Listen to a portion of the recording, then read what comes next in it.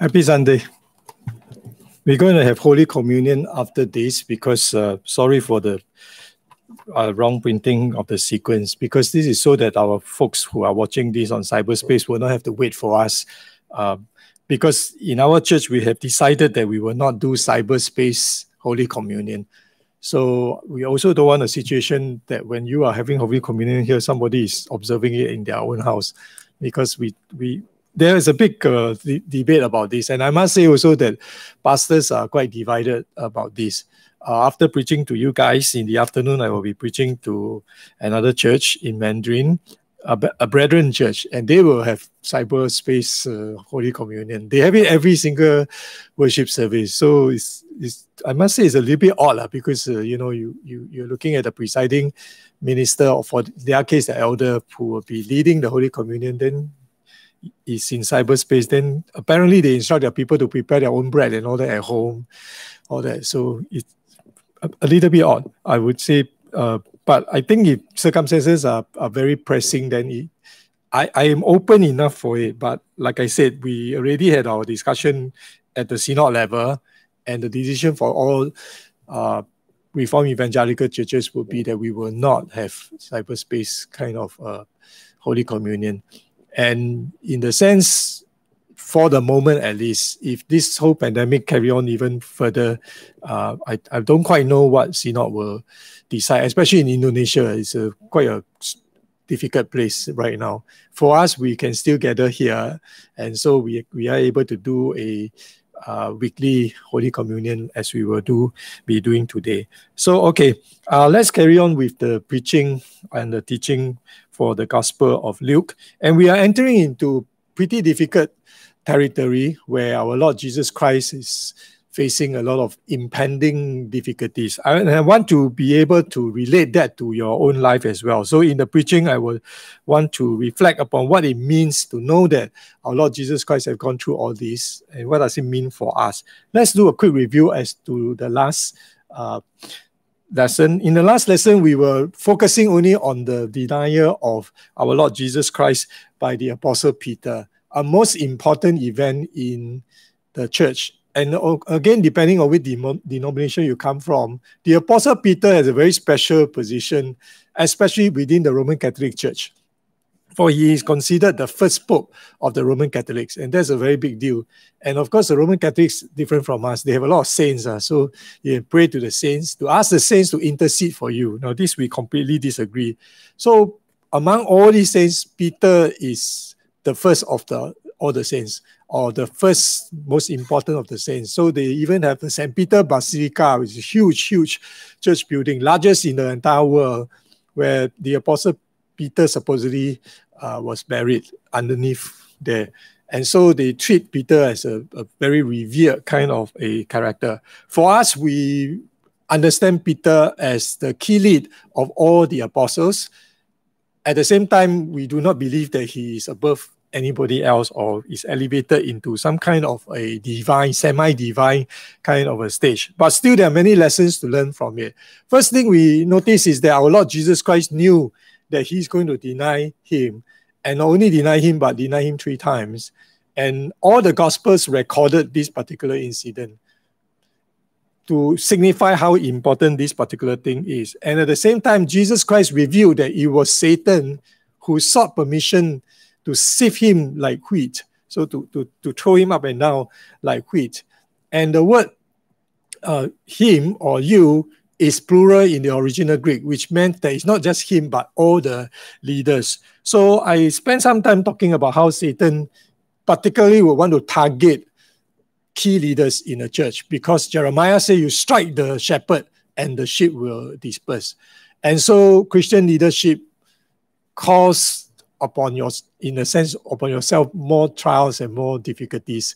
And I want to be very clear about this. As I was mentioning last week, I don't mean the pastors or just the deacons or people with official title, but anyone, and there are many among us, who would want to do the work of God wherever you are. And I'm thankful and privileged to serve alongside many of my co-workers here in this congregation who take lead in many ministry areas. And I want to keep encouraging you to understand this. I hope that if you don't learn anything from my ministry, at least you learn the idea that you are responsible to the Lord yourself, and you read the Word of God to understand where God is leading you to. And I really have no doubt whatsoever that if I put a gun on your head, most of you can start a church. It's not a problem. It's just that you are constrained by a lot of the thinking processes of the present world.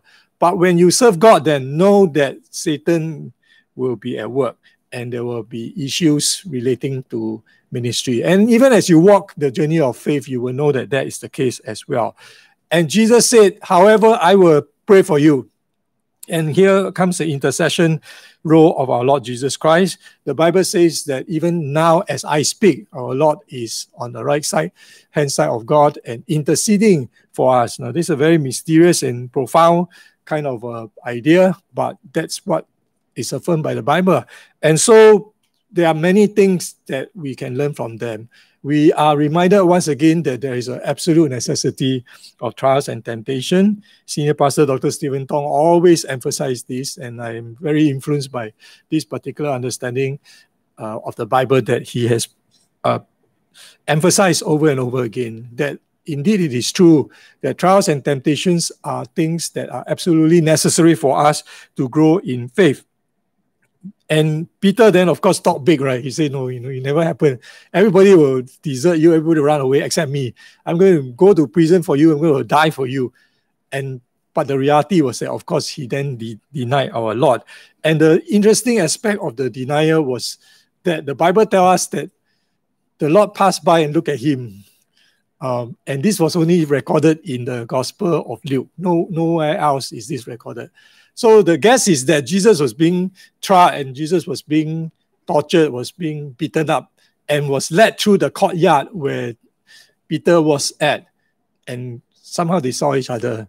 And the Bible did not tell us what is it that Jesus said to Peter or look at Peter, but we can already sort of guess that it probably is a look of I told you so, or disappointment, or it cannot be a happy look.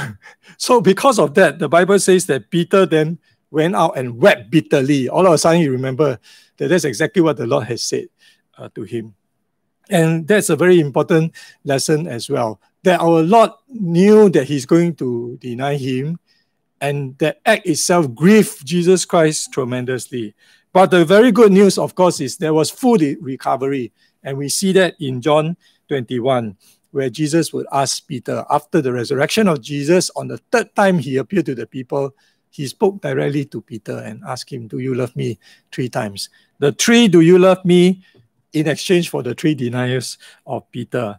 And for me, I certainly am reassured that there is a blessed assurance for us all, that no matter who we are, if we belong to our Lord, you may grieve our Lord over and over and over and over again, the way Peter did, but he would recover us. And this is called perseverance of the saints, that if you truly belong to God, he will see it through, that at the end of the day, you will still be recovered by him. However, that doesn't give you a license to do whatever you want to do in life, because at the end of the day, if you truly love our Lord Jesus Christ, you will not want to be like Peter, who then earned that kind of look from Jesus, grieving him over and over again. It is ultimately about a relationship that we should have with our Lord Jesus Christ, following him. I want to emphasize this again and again. I just downloaded a new book. I keep quoting John Piper, this interesting pastor from the United States. His son, Barnabas Piper, apparently wrote a book called PK.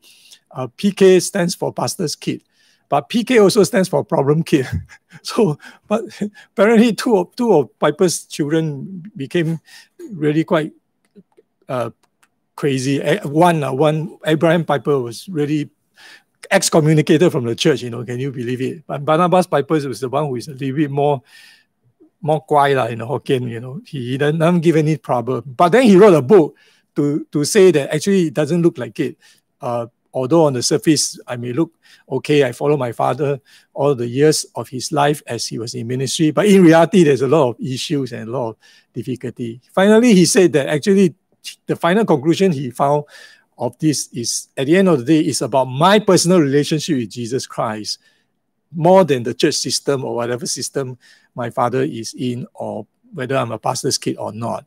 And that's a very good reminder for us all, including the two PKs that live in my house. It's about the personal relationship that all of you must have with our Lord Jesus Christ, not about the systems or whatever. And so I pray that in the preaching sessions, you will get to understand this.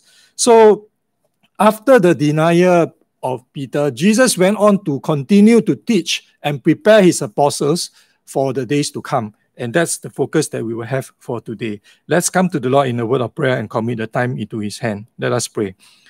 We thank you, God Almighty, for any opportunity we can have to come close to you. For we know that there are many people in the world who do not know you, or they may know you but find it tremendously difficult because of one circumstances or another to come close to you or to worship you. And yet here we are. We do pray that you grant us an appreciation of this deep in our heart, so that we will humbly come before you and be teachable and be open to your word coming into our heart. May we prepare our heart like good soil, so that your word will enter into our heart and enlighten us, that we may recognize that it is your truth that is speaking, and then turn our life around. Have special mercy on your unworthy servant. May the words of his mouth and the meditation in all our heart and mind be deemed acceptable in your sight, for your God and our Redeemer. In Jesus' name we pray. Amen. And so remember that our Lord is going to face tremendous difficulty and tremendous physical, emotional, and even spiritual pain and suffering as he moved forward. So he had foreknowledge about that. And so he was preparing his disciples. So he was preparing Peter, telling him that you're going to deny me 3 times. And then he turned to his other apostles in the next few verses. And he said to them, when I sent you out with no money bag or knapsack or sandals, did you lack anything? They said nothing. Now, actually, we have preached through this portion before. Jesus Christ reminded the apostle, hey, remember last time when I sent you out, I told you to take nothing. And this is in reference to the much earlier verses found in Luke chapter 10. In Luke chapter 10, the Bible says that the Lord appointed 72 others and sent them ahead of him, 2 by 2, into every town and place where he himself was to go. So they were preparing the way for Jesus Christ to go and preach the gospel. At that time, Jesus is very popular because of the signs and wonders that he did. So it's a little bit like our senior pastor, you know. Of course, I had the privilege of working with him since 1997. And I know that a lot of you are very used to him, so it's like no big deal kind of thing. But in many towns and many villages around the world, as I travel with him, some of them really look forward to him coming because he's like a whirlwind, hurricane kind of a presence, you know. And everywhere we go, especially if you haven't been to that place for a long time, the people are like freaking out. You know? He's like a superstar appearing, and they will wait for him. They will have Bible for him to sign, babies for him to bless, and all that. So much so that every time we go, we have to prepare an escape route for him. After the preaching, we must find a way to let him escape quickly, because if not, he will be surrounded by a lot of people who just refuse to let him go. Sometimes we are a little bit slow, and the people will swarm the stage. Especially a lot of folks from mainland China. He's like big deal, and they want to take picture with him one after another. So Christ at Luke 10 was like that, very popular, and the people were sent out to prepare the place. And he said to them, the harvest is plentiful, but the laborers are few. Therefore, pray earnestly that the Lord of the harvest to send out laborers into his harvest. Go your way. Now behold, I am sending you as lambs in the midst of wolves. And verse 4 says, carry no knapsack, no sandals, and greet no one in the road. Greet no one in the road means that you don't go and negotiate things from people and get favor from people. You go in faith, because at that time, because of the popularity of Christ, you will be well taken care of. All you have to do is say that I'm a follower of Jesus Christ, and people will house you, they will feed you, they will give you everything. Some people interpret this verse as a blanket kind of a command that you go out there, you take nothing, and you live by faith and have nothing. That's not true, because the context was that Jesus was very popular. However, by the time we reach Luke 22, Jesus knew that he's going to be arrested soon. He then said to them in verse 36, but now it's different ballgame. Let the one who has a money bag take it, and likewise a knapsack. Now the time has changed. So if you have a money bag, you better go prepare money, and you have a knapsack to keep your things, you better take it. And the verse that is difficult is the next verse. And let the one who has no sword sell his cloak and buy one. You sell your cloak and go and buy a sword. But let me deal with the one that's earlier. So clearly we see that the situation has drastically changed. Earlier it was a case whereby Jesus was welcome everywhere, but now it was not so. And the disciples were taught by our Lord that you better now go prepare for money, because the days ahead is going to be very difficult. You better go prepare yourself with knapsack and even with a sword, because the disciples are going to face a lot of danger and persecutions ahead, and so must prepare themselves. And historically, we know that that's the case, right? Every single one of the original 12, not counting Judas, died terrible death, except maybe the Apostle John, because he was in the island of Patmos and exiled there.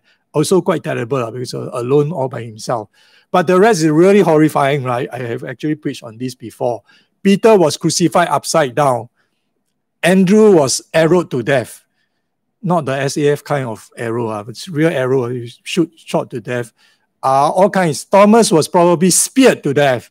The worst of them all, Bartholomew, I will always remember this. He was frayed to death. F-R-A-Y. That means in Chinese, it's called 菱形处死. That means you take a piece of knife, you cut his flesh bit by bit and bit. So you think about it, it's in the skin crawl, right? That's why the symbol for Bartholomew is a flaring knife. So the church history tells us that they all really face very, very serious difficulty. But the interesting thing here is that our Lord was telling them that, hey, you got to change strategy. You got to prepare for it. Herein lies an important lesson for us all. Now, recently in the world, the word dogmatic is becoming a dirty word. To be dogmatic means that you follow a certain dogma as absolute truth. And so I don't know whether you realize this or not, but the whole world, especially in the media, has been saying that anybody who is dogmatic is backward, is stupid, is not open to changes. And of course, a lot of it refers to people like us. Because to be dogmatic means that you believe something to be absolutely true. And we believe in the absolute truth. So therefore, without a doubt, we are dogmatic people. For example, you believe in the existence of God. And that's a dogma, it is not negotiable. If it's negotiable, you don't have to be here. Okay, go home and sleep. It's not. So there are a lot of things in our faith, especially in the Reformed evangelical understanding. We are indeed dogmatic. However, it is important for you to know what you are dogmatic about. Now, the irony is that those people who argue against absolute truth absolutely believe that there is no absolute truth. So that in itself is a dogma. So don't be frightened by all these words about being dogmatic. The question is, what are you dogmatic about? Would you then look at Luke chapter 10 and say, hey, Jesus Christ said don't carry anything. Don't have knapsack, don't have everything. So I'm going to treat this as absolute truth and go into the field or go to China, go to Papua, and I won't take a single cent from anyone and go there and I expect God to work miracle and feed me. I don't know, maybe the birds will carry some leftover hamburger or something, then I can survive. Because you see, that's what Jesus said. But that was not how Jesus Christ looked at it. But it takes a lot of wisdom to know what you should be dogmatic about and what you should not be. Our problem is that we are always dogmatic about the wrong thing. For example, the style of worship. Some of the things are not very important. People get very upset and very excited about it. And then they go out there and then they yell at people for doing something that is very different. And so one of the statements that is always made is this: in essentials, unity; in non-essentials, liberty; in all things, charity. Now, a lot of people are supposedly the one who originated this particular quote, from Augustine to Melanchthon and a lot of different claims. So I never put in a statement of who come out with this. But I personally found this to be an important reminder to us all. In essentials, in the essential teachings of the Bible, we must have unity. So you cannot come and tell me that, hey, Pastor, don't be dogmatic. Maybe God is not 3 in 1. Maybe God is 4 in 1, 5 in 1, 6 in 1. Possible, Then I say, you heretic, burn in hell. we cannot. It is an essential understanding. But in the non-essentials, for example, the style of worship, the way you guys are dressed and all that, that's pretty non-essential. But you'll be quite surprised. In some churches, it's very essential. In some denominations, all the women must wear veil, okay? And cannot dye your hair, okay? So one dye hair, two dye hair. Cannot dye your hair in some of the churches. They treat that as very essential. But no, in non-essential things, we should have liberty. For example, the strategy of ministry, as our Lord Jesus Christ has demonstrated, he changed the strategy. So those are non-essentials. And no matter what you do, in all things, charity. That means you must have an attitude of love even towards those people who are different from you. But the key problem is, how do you know what is essential and what is not essential? Clearly, to some people, being baptized by immersion is essential, so much so that they call themselves the Baptists. So it is a continual difficulty in moving forward. However, if you really have love within your heart for everyone, it should be fine. But as I was saying, the harder verse is the next one. And let the one who has no sword sell his cloak and buy one. This is one of the noted difficult verse in the Bible, because our Lord Jesus Christ clearly said that you should sell your cloak and go and buy a sword. I was just discussing with Patricia the other day. There's a saying when I was growing up in primary school that durians are such a wonderful attraction for people. There's a Chinese saying, 榴莲出, what is the next verse? Who knows? Something 脱. 榴莲出沙龙脱. That means if the durian come out, the sarong will, who knows what happened to the sarong? It's going to be pawned. You pawn the sarong so as to buy the durian, to tell you that durians are so attractive that people will do that. When the durian season comes, I got no money, so I pawn my sarong. Even when I was in primary school, I keep asking myself, if the guy pawn the sarong, doesn't mean the fellow is naked. So you sell something to get something that is a lot more needed, a lot more important. So similar here, sell your cloak, which is the outer cloak actually, which is typically a more precious garment in the time of Jesus Christ, to buy a sword. But the problem is that in Matthew 26, when Jesus was in the Garden of Gethsemane, and the soldiers came to arrest him, what happened? Peter drew the sword, cut off the ear of the servant of the high priest, whose name I'll remember is forever and ever, Malchus. How come I remember this? Because Dr. Tong once mentioned this Malchus, and as a translator, I didn't know the name. It's like, he said Maleku in Chinese. I don't dare to translate Maluku. I just said the servant of the high priest. And then when I go back and check the Bible, I realized the guy's name is Malchus. Only appeared one time in the Bible, and he had to quote it. Now you know how difficult it is to be his translator. So Peter sliced off the ear of Malchus, and Jesus Christ immediately healed Malchus, which is one of the side lessons is that sometimes healing happens without you asking. And this was one of the examples. And what did Jesus say to Peter? You keep your sword. Because those who live by the sword will what? Will die by the sword.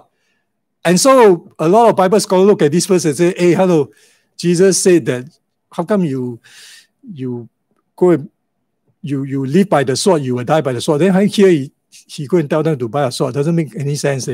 So a lot of Bible scholars then come up with all kinds of stories to say that, oh, he was just talking about figuratively go and buy a sword, an imaginary sword.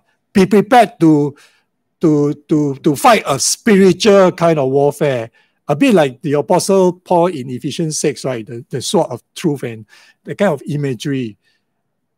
The fact is that our Lord Jesus Christ did ask these people to go buy sword, because later they say, we have found 2 swords, and he said, that's enough. And so the correct interpretation really is, in mainstream understanding, again, I'm not saying that everybody agree with this, especially churches that promote pacifism, non-violence, non-resistance. So they say that Jesus will never ever tell people to buy a sword. For mainstream understanding, we do believe that this demonstrates that our Lord Jesus Christ was allowing self-defense, because the apostles and the disciples after our Lord Jesus Christ is crucified, resurrected, and ascended, is going to go into a very dangerous war, where even when we walk on the street through the wilderness to go from Jerusalem to Jericho, they can be robbed by a lot of people if you have no defense whatsoever. And so you are to carry a sword, so at least the robbers and whatever it is look at you, you got some weapons, you're going to be defend yourself. You're not a sitting duck situation, and they won't come and attack you. And expanding the thinking further, we do believe that weapons for self-defense is acceptable. And so therefore, in mainstream understanding, we support the establishment of an army or a self-defense force. And so we support national service. And this is very important. There are sects out there that absolutely disagree. The Jehovah's Witnesses, for example, which is not mainstream church and considered heretical, does not support any form of military involvement. And therefore, the Jehovah's Witness is banned in Singapore, just in case you don't know this, because their children and their boys will not go to national service. They are willing to go to jail. And every single time a Jehovah's Witness young man reach 18 years old, they surrender themselves and go tell the government, I am a Jehovah's Witness. I will not carry your flag. I will not salute it. I will not carry your weapon. I will not wear your uniform. And then they go to Tanglin detention barrack for 3 over years. And then the army will then discharge them, dishonorably discharged. And they are considered incorruptible, incorrigible, and they will never be called out for reservists. So if you want to escape reservists, that's one way also. Go to jail for 3.5 years. So but for mainstream understanding, from verses like this, we think or we believe that it is right for us to defend ourselves. So when Jesus said, those who live by the sword, Jesus meant you take the sword and go attack every Tom, Dick, and Harry, you will die by the sword. But we believe in defense. We support the police, we support the army, we support law and order society. One of the clearest demonstrations of this actually is in the US Army. This guy is a major general, Thomas Solgen, 2-star general. And why did I show you his picture? Because he is the chief of chaplains of US Army. So they have a pastor, he's for Assembly of God. Right now, he is the chief of chaplain of the US Army, 2-star general, who heads a lot of chaplains in the US Army. And their chaplaincy in the US Army include imams who are Muslim chaplain, and they also have Hindu chaplain and different kind of chaplain. But most of them are Roman Catholic and Protestant chaplain. Now, just in case you look at him, this guy got a theological degree and all that. He is a pastor, reverend person. And you think that, this is a army saikong kind of idea. Not true. You look at all the badges he wears. These are some of the badges he has. Combat Action Badge, Master Parachutist Badge, Ranger, okay, hello, Ranger, Army Staff Badge, 75th Ranger Regiment, Silver German Parachutist, and then, of course, the Chaplain Corps Badge. So these are like pastors who can break your neck in half a second if he wants to. So a kind of a combination of self-defense, but at the same time, a man of God. And so that's the understanding that we do have. So Jesus Christ said, "For I tell you that this scripture must be fulfilled in me," and he was numbered with the transgressor. For what is written about me has its fulfillment. And Jesus quoted from Isaiah chapter 53, verse 12. And this is how we know that Isaiah 53 is all about our Lord Jesus Christ, the Messianic chapter from Isaiah. And there are many chapters in Isaiah and also the Psalms about the Messiah.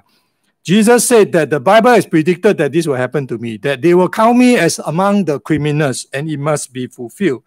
And then they told him that, look here, Lord, there are 2 swords. And then he said, it is enough. So at that point in time, Jesus Christ knew that he was fulfilling the will of God as he went on to the next stage and moved step by step all the way to the cross. And the next verse says, and then he came down up and went, as was his custom, to the Mount of Olives, and the disciples followed him. Luke, among all the four Gospels, recorded the Garden of Gethsemane scene in the shortest manner, and also has something unique in there that is not found in other Bible. Matthew has a lot of detail in the scene, but Luke here, very simple. He just said that Jesus went to the Mount of Olives and didn't even mention the name Gethsemane. As was his custom, means that he always go there to pray. And so in verse 40, when he came to that place, which actually is the Garden of Gethsemane, he said to them, "Pray that you may not enter into temptation." And he withdrew from them about a stone's throw and knelt down and prayed. From the other Gospels, we knew that he actually knelt down and prayed and then go back and wake them up again, and then go back and pray and then go and wake them up again 3 times. So the number 3 is quite interesting for the Bible. It is a repeated kind of set. Jesus did it 3 times, and some people say that it coincides with the idea of the Father, Son, and the Holy Spirit, but that's going a little bit far. But here in Luke, very simple description, a kind of summary almost. And he knelt down and he prayed, and we all know what he prayed. The Gospel of John had a lot of details about what he prayed, but here Luke only focused on one key thing. "Father, if you are willing, remove this cup from me. Nevertheless, not my will, but yours be done."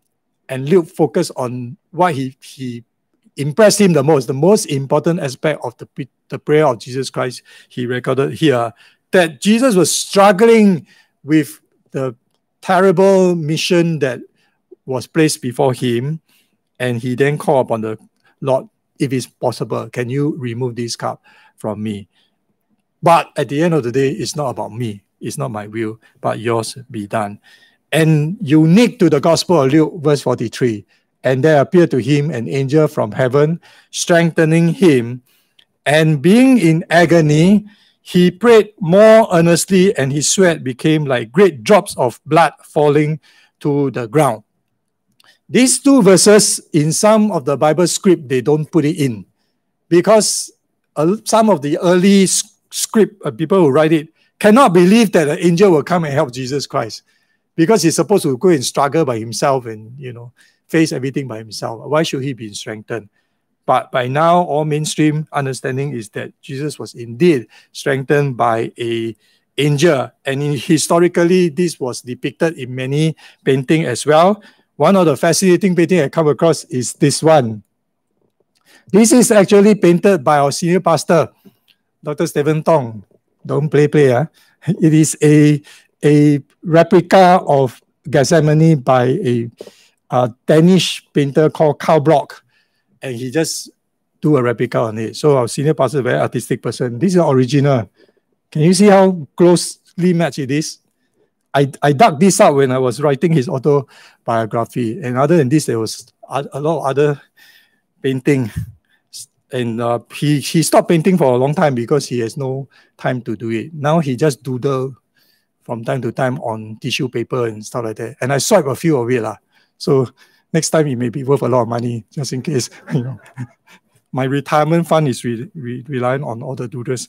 So in this painting, the angel came and strengthened our Lord Jesus Christ. And in verse 45, when he arose from prayer, he came to the disciples and found them sleeping for sorrow. And he said to them, "Why are you sleeping? Rise and pray that you may not enter into temptation." So like I said, in Matthew, he did it 3 times. And Luke is the only one that says sleeping for sorrow. All the other Gospels just say they were sleeping, because Luke was a doctor. So he's very careful about details.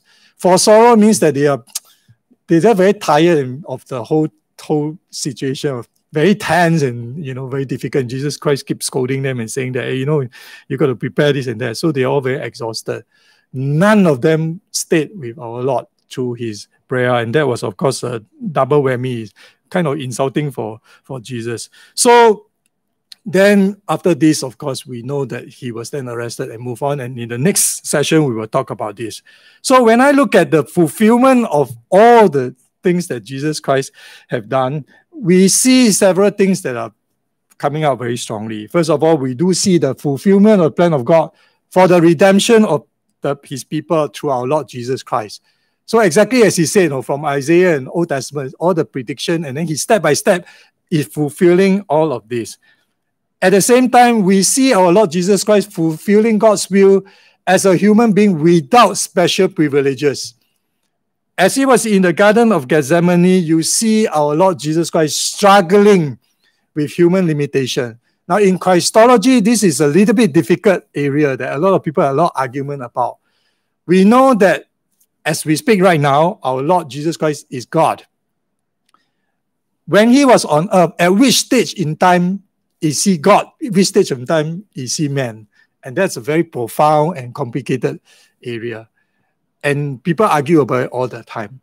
Now, to cut to the chase, we believe that Jesus Christ is always fully man and fully God.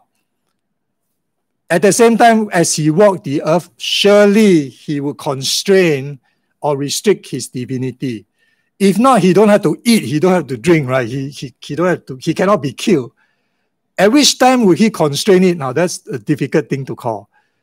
Certainly, this would be a time where his divinity was constrained. Because when he prayed to the Lord and said, if it is possible, remove this cup, which means that he doesn't know whether the cup will be removed or not, isn't it? If not, it's very funny to pray to God if you really know the outcome.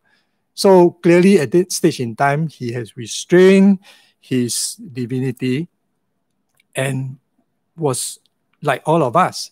So one of the key lessons you must know is that when we look at the life, the love and teachings of our Lord Jesus Christ, you must not have the idea that, hey, not fair, the guy is God. So of course he can do this. Of course he can overcome temptation.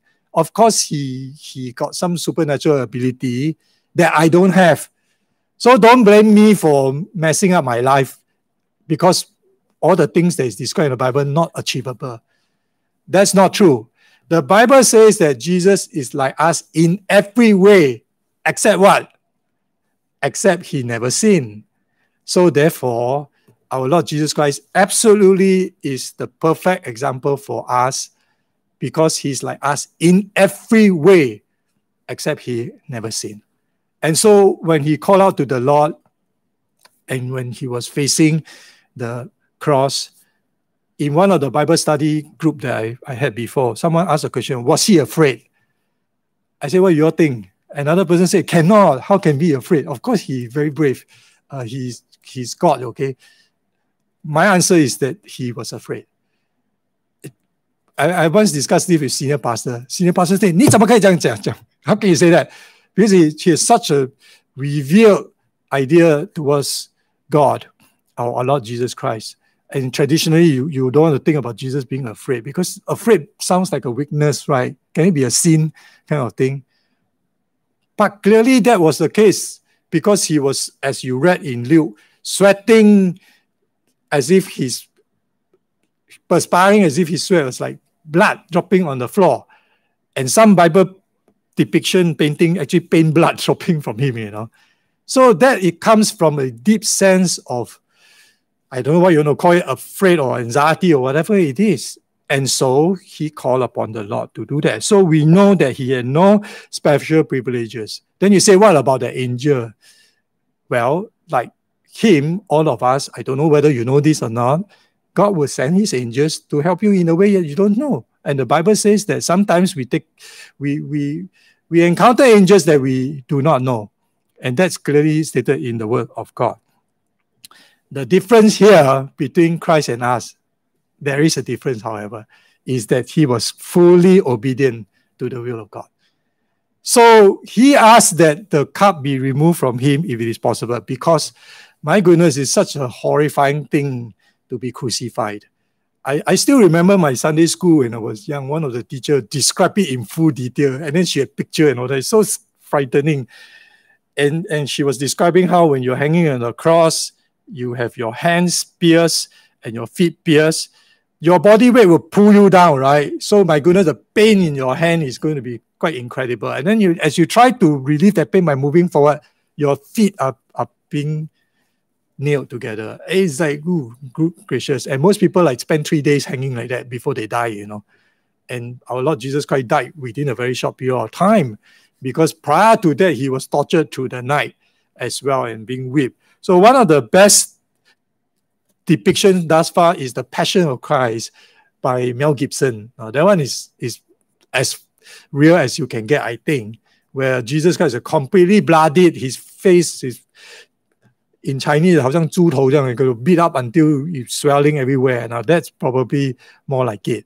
In traditional painting, the Jesus always bloody, but the face very pretty kind of thing, because painters don't quite dare to paint a horrifying looking Jesus.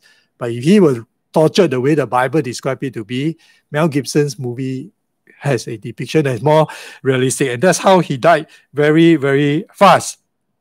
So that's the difference between Christ and us. But I want to extend the question a little bit further. Jesus Christ fulfilled the plan that God has for him. Does that also mean that there is a plan for us from God to fulfill? Because you look at the way Christ lived his life, every step along the way is in accordance to the plan of God. What about those of us, people like us? Is there a plan of God for us?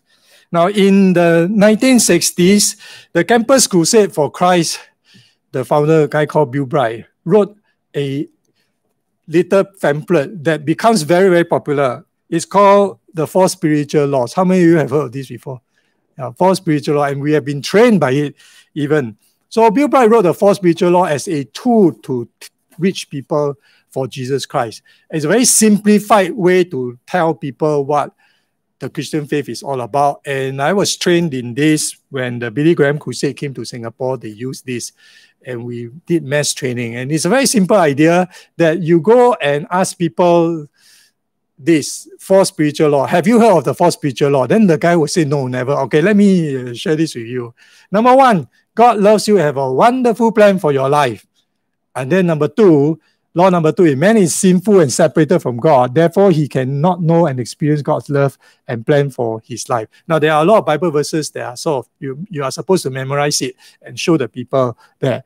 Law number three, Jesus Christ is God's only provision for man's sin. Through him, you can know and experience God's love and plan for your life. And number four, we must individually receive Jesus as Savior and Lord. Then we can know and experience God's love and plan for our life. Then we need to, do you know all this? If you know all these things, you understand. Do you want to say the sinner's prayer with me? Then you say a sinner's prayer, and then congratulations on your Christian. So it is a way of evangelism too.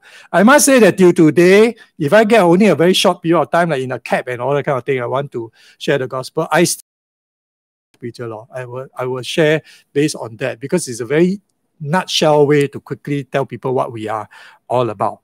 However, today is no longer that popular. One of the things that is wrong about this is it's very marketing oriented, and also it's very human centered and not biblically sound as well, especially for the Reformed people. This particular phrase is problematic. You meet someone in the street, suddenly you say, do you know that God has a wonderful plan for you in your life? Really? Is that really true? There's a young man who used to worship with us, who grew up listening to Dr. Tong, and he said he's very reformed because he knows a lot of reform stuff. And I can't remember what is it that I was sharing about this. He came after the worship service, he told me, he said, Pastor, you should never tell people that God loves you, first of all. He said, this is wrong. God don't love you, God hate you. I said, huh? Where you get that from? He said, well, God hates sinners. So he told me that when he preached the gospel to his friend, he go and tell his friend first thing, God hate you because you are a sinner, you're going to burn in hell because of your sin. God cannot tolerate sin, blah, blah, blah. And he went to a long argument with me about this. He kept insisting that God hate us. And it's only because of Jesus Christ that God love us. I don't want to go into fine detail with it, but you can see that there's some issue with this idea of talking to any stranger and say that God loves you and have a wonderful plan for you in your life. Because the question that we ask ourselves, is there a plan from God for us to fulfill? I think one thing it is quite clear is that God does not have a wonderful plan for every person on earth. In the sense of wonderful, meaning that you have everything, you can gain everything and you are quite happy and everything is just hunky-dory, no problem at all. even for Christian, the plan may not be as wonderful as you think it is. So to tell someone that you have a wonderful plan is in a sense quite misleading because of the usual understanding of what wonderful means. Wonderful means wonderful. You are rich, you are happy, you get a lot of things in your life and everything will go smoothly. And clearly there are some people in the world that God would hate, actually. The evil people, people who are just evil through and through and cause the death of millions of people and what have you, Would you tell him that God really loves you? How does that work? Is it true? I would not really dare to go out there and declare that God loves every single person under the sun, especially in Reformed evangelical understanding. However, it's very offensive. I just heard recently that some people who have been listening to my preaching on YouTube get very offended by me because I say things like, God does not love everyone and God does not have the same plan for everyone. For the Reformed evangelical understanding, however, it is very clear in the Bible that for the people of God, He does have a plan for their life. So therefore, to say to any Tom, Dick, and Harry, any stranger, that God loves you and a wonderful plan for you in your life, I say there's some suspect. It's suspect. I'm not certain that I can say that. However, I'm very clear that if you belong to God, the people of God, the Bible tells us He does have a plan for you in your life. In the sense that if you belong to Him as the most loving Heavenly Father, all of Scripture tells us that He will guide you through your life and preserve you all the way to the end. So last week we spoke about this, right? How Peter is recovered till the end. And that must be the case for all of you as well. The perseverance of the saints. That God would not let you go if you really belong to Him. And so you say, then how do I know I belong to Him? Again, back to this same old question. The Bible is very clear. Romans chapter 10, verse 9. If you confess with your mouth that Jesus is Lord, and then what? Believe in your heart that God raised Him from the dead, you will be saved. That's what the Apostle Paul says. And then a few verses later in verse 13, for everyone who call upon the name of the Lord will be saved. And so if you're listening to this or if you're sitting down here, you are still wondering whether you are saved or not, you must place your faith in our Lord Jesus Christ, who died on the cross for your sin, and believe in your heart that God raised Him from the dead on the third day. Then you are a person belonging to God. You are a follower of Jesus Christ. Then you follow. I mean, you can be a lousy follower and you fall down from time to time, but generally speaking, you follow because you confess that He is Lord. Lord means that He is the boss, okay? He's the master. So please don't go and spend your time trying to look for the lottery loophole here and there and try to siam as much as you can and enjoy whatever earthly life you can, and then try to find a small little possibility of squeezing through the door of heaven. Don't do that. Affirm that you are a follower of Jesus Christ. And when you do that, yes, from time to time we fall. Yes, we are terrible in some ways, as I am. But know that the Bible really tells you that He is your Father. I mean, everything in the Bible, no, I must be very careful when I preach to you because I can go on for a long time because everything is sort of linked together. In the Lord's Prayer, you say, what's the first two words? Our Father, our Long Zhong, okay, all of us. Father, like, He's not the force or the great someone somewhere who don't give a hoot what happened to you in your life. He is your Father. And like our loving Father, I use the word wonderful plan. Wonderful plan for the people of God. But this is very difficult to understand. So some of the greatest minds in our world cannot understand this. Thomas Edison, greatest inventor ever. I have never seen the slightest scientific proof of the religious theories of heaven and hell, of future life for individuals, or of a personal God. So I keep telling you that this idea that God is personal to us is very difficult to accept. That He would care for me. And so all the great minds cannot get this. Mr. Lee Kuan Yew certainly did not get this from his public statements, that God will care for you. And yet that is the Bible's words for you. And so, my dear brothers and sisters in Christ, you must know that God cares for you, personal. And he has a purpose for you. He has a plan for you to fulfill. So therefore, in fulfillment, God certainly has a plan for the Christian to fulfill. For the non-Christians, I don't know what kind of plan God has for him. And I want to encourage you to don't go and focus on all those things that you don't know, but focus on things you know. This plan is largely already seen in the Word, the Bible. So you say, what's that plan? Do I take this job? Do I take that job? Do I marry this girl? Do I marry that guy? The answer is the plan of God is already largely seen in His Word. And we are to follow that plan. I am of the opinion that when we follow the general teachings of the Bible, much of our life is settled. The problem is we don't want to. So people keep coming up to ask me, hey, you know, can I do this? Can I do that? I just read yesterday, thanks to all the women in my life watching Netflix, The Crown. Margaret Thatcher, the Prime Minister, dead Prime Minister of the UK, after she retired, you know who she worked for? She worked for Philip Morris. You know what is Philip Morris? Tobacco company. But I thought the Netflix say she Christian ma, because the Queen go and tell her that, I didn't watch, like I was listening when I was preparing this. The Queen said, our common Christian faith. So you tell me that a Christian work for Philip Morris, tobacco company, what do? They produce product that cause what? Lung cancer, 1001 other diseases. Then you say, is this the will of God that I work for Philip Morris? Come on. How can that be? You tell me that God wants you to work for someone, yeah, sure, give you high pay and everything, but they continue to kill tens and thousands of people every single day. You call that the will of God. Then you say, oh, I'm very confused to know what the will of God is. Hey, hello. The word of God is very clear in many aspects. However, the plan of God may not be an easy plan. It may be a lot harder than you think. And this is where the problem is.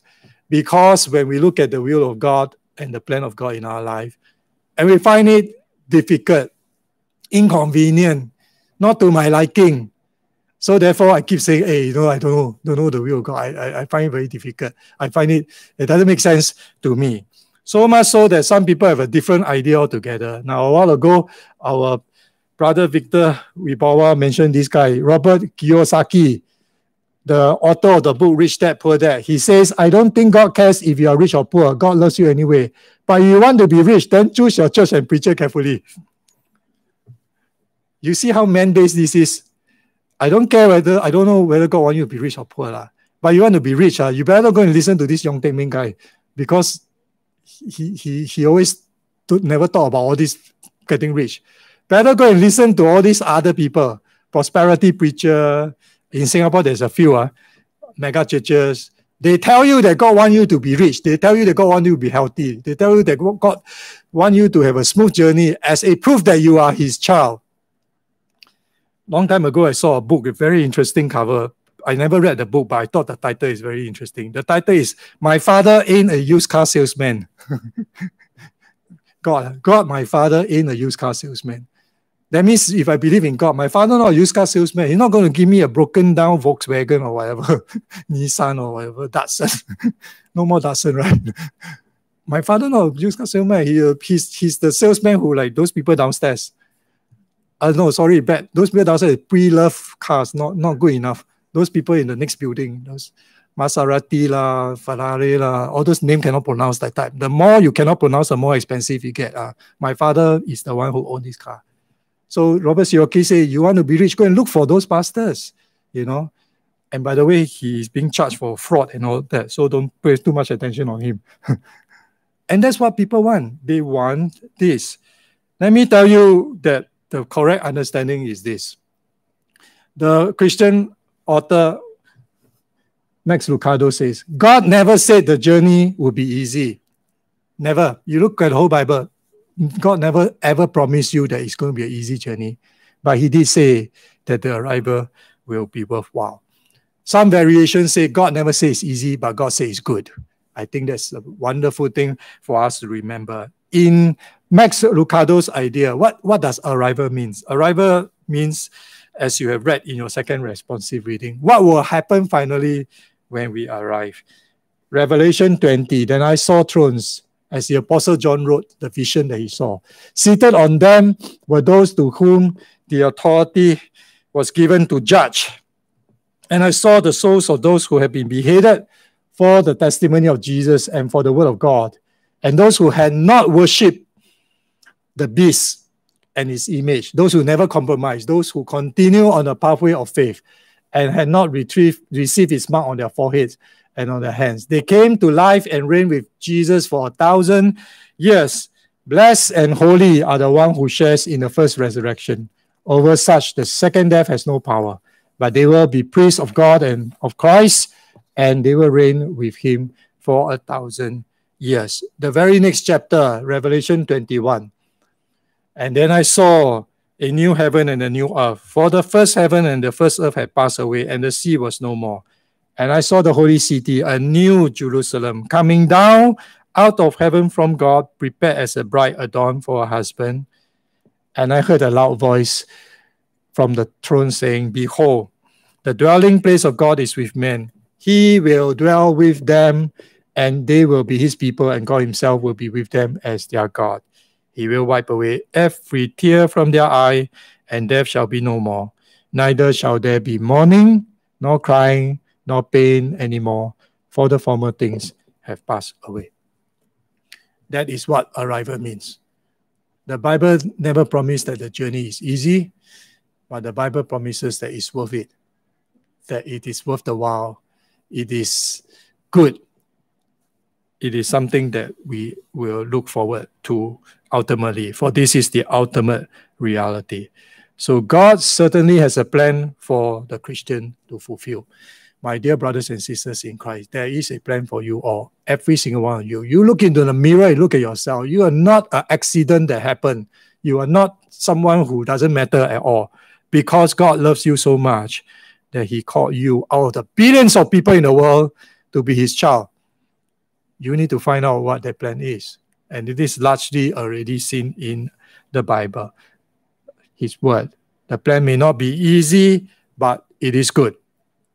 And so the key difference is, will you be able to say, as our Lord Jesus Christ said, not my will, but yours be done. The more you are willing to say that, the more you will come into the great abundance that God has meant for every single one of us who belong to him. For we are his, and as you have read from Revelation, he is our God, and he will be dwelling with us and forevermore. May our life begin to demonstrate this eternal truth, for the kingdom of God begins right here, right now with us. Eternity starts now. As we pray, as we struggle, as we attempt to fulfill the plan that God has for us in our life, may we always be able to say, not my will, O God, but yours alone. Let us pray. We thank you, God, for the word that we have heard. And the difficulty of your word is not in the listening or the understanding, of course. The difficulty is always in the doing. And so we do pray that you help us to be doers of your word and not just hearers only. The Bible says that when we hear and not do, we deceive ourselves. We keep thinking that we are right, we are okay, our journey is fine. The reality is that we are missing out on so much of the blessing that you have in store for us when we decide to do things our own way.